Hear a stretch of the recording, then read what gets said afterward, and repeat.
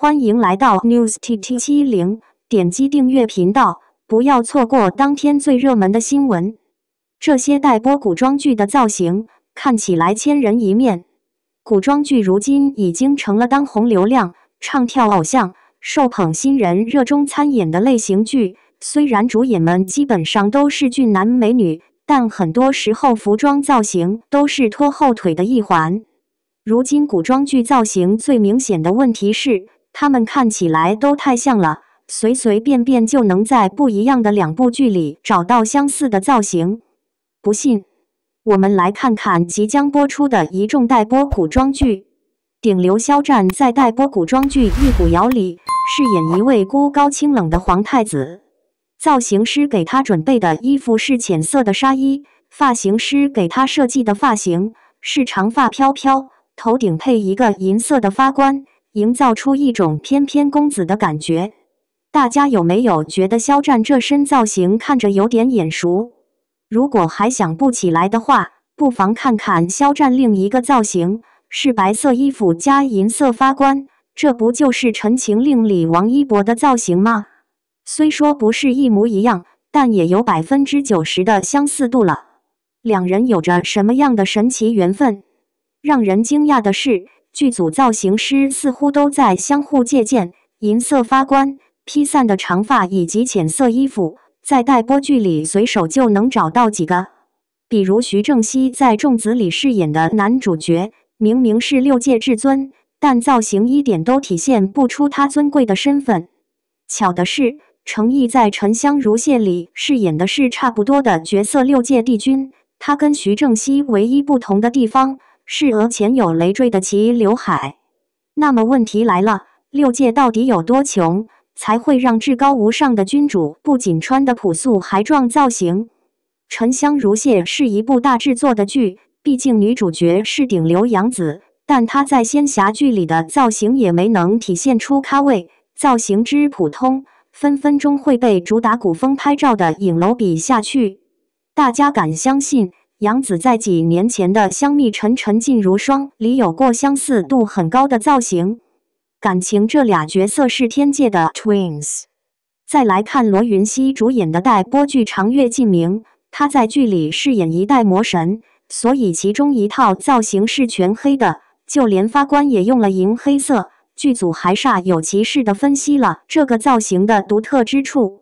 实际上，罗云熙在另一部压箱底的仙侠剧《浩一行》里有类似的扮相，发型一模一样，只不过衣服颜色和发冠换成了白色，不说的话还以为是同一部剧的不同造型。要是把衣服颜色换成淡蓝色、淡紫色、淡粉色、淡黄色，不就可以再拍几部剧了？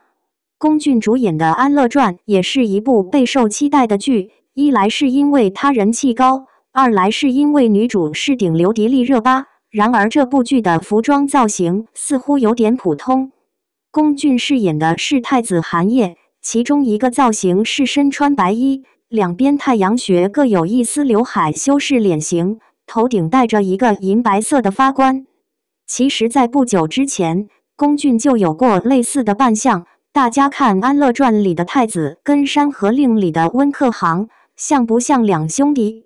安乐传》的男2号刘宇宁饰演刑部尚书，还是当朝最年轻的官员，可是看他的造型一点古代官员的气质都没有。搞笑的是，刘宇宁在武侠剧《说英雄谁是英雄》里演武林高手，造型居然是差不多的，都是把头发往后梳，留2撮碎发在太阳穴附近，衣服都是黑白配。刑部尚书和武林高手本来是不同世界的人，可以在造型上看出区别，但是在如今的剧组造型师的捣鼓下，已经没法从外形区分他们的身份了。鞠婧祎的待播仙侠剧《花容》讲的是男女主携手改天的故事。她在杀青宴上的造型，头上铺满了链条状的头饰，大家有没有觉得这个扮相很眼熟？鞠婧祎上一部作品是古装偶像剧《迦南传》，演一位郡主。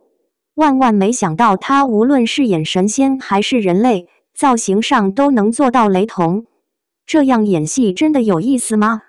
根本没法体验到演不同角色的乐趣。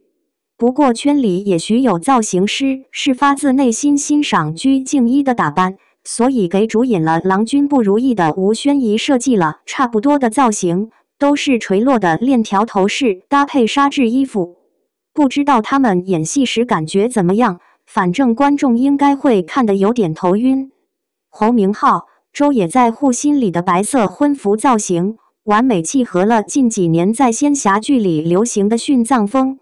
虽说历史上魏晋南北朝真的有过白色婚服，但真没必要在全是浅色衣服的古装剧里，连结婚也穿一身白吧。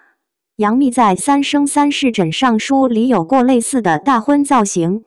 杨紫在《香蜜沉沉烬如霜》里也一样。再多几部这样的仙侠剧，女明星白色古风婚服就可以组成9宫格了。景甜在《乐游原》里饰演将军的独女，其中一张海报上她拿着剑，可以猜测到时候的剧情应该会有她上战场的戏份。看到景甜这身女将军的造型，想起了她还是电影大咖时演的长城，同样是高高扎起来的马尾，头顶戴着发冠，太阳穴旁还有刘海。就想知道，都要拿剑跟别人厮杀了，不嫌刘海碍事吗？古装剧的服装造型过于敷衍，已经成了普遍的行业现象，以至于一些剧的服装设计还不如科普古代文化的综艺来得用心。前不久虞书欣去了综艺《书画里的中国》当嘉宾，尝试了唐代贵妃的扮相，有设计感的盘发，精致的珠钗，颜色华丽的衣服，看起来不说多有贵气，至少是精致的。再看虞书欣的待播剧《苍兰诀》，她饰演一位天界小仙女，造型却像西方神话里的公主，普通到不行。虽说两个角色没有可比性，可是同样是古风造型，哪个更用心很明显吧。杨紫在待播剧《沉香如屑》里演一个有前世记忆的少女，头饰和衣服都很粉嫩，然而画风却像廉价影楼的艺术照。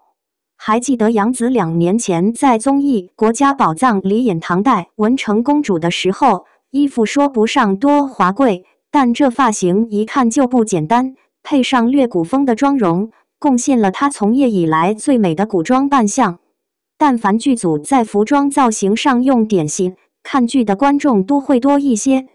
现在的情况是，大部分古装剧的剧情差不多，都是讲男女主角谈恋爱。如果连服装造型都差不多的话，难道真的让观众只看脸吗？感谢您观看视频。如果您觉得本时事通讯有用，请不要忘记点赞、评论和订阅。祝您生活愉快，充满活力。